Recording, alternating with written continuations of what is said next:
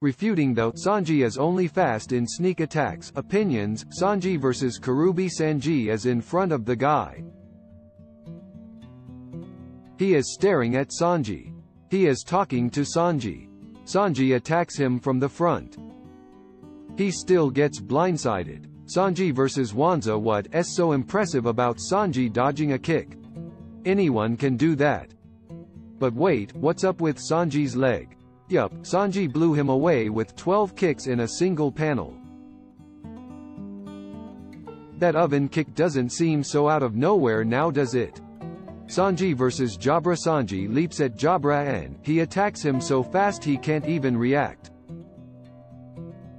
Sanji vs Judge. Judge launches a sneak attack on Sanji, stabbing through his men.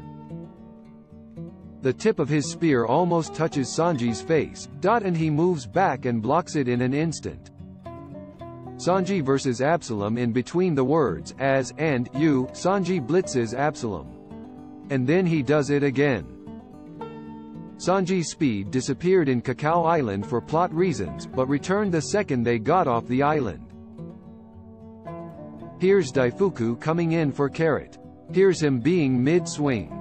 There's Sanji noticing the attack from below. NNNDDD, he blocks it. Despite the attack already being in progress and BIM being far below. Pointing out that Sanji is slower than he should be sometimes is a point one can make for everyone. Why can't Zoro break metal bars in Fishman Island if he can cut a mountain and Baby Reiju could do so? Why couldn't Luffy break out of ropes tied by some civvies? You can find an anti-feat for anything, the focus should be the broader picture. Asterisk theory by Gabriel Michelson.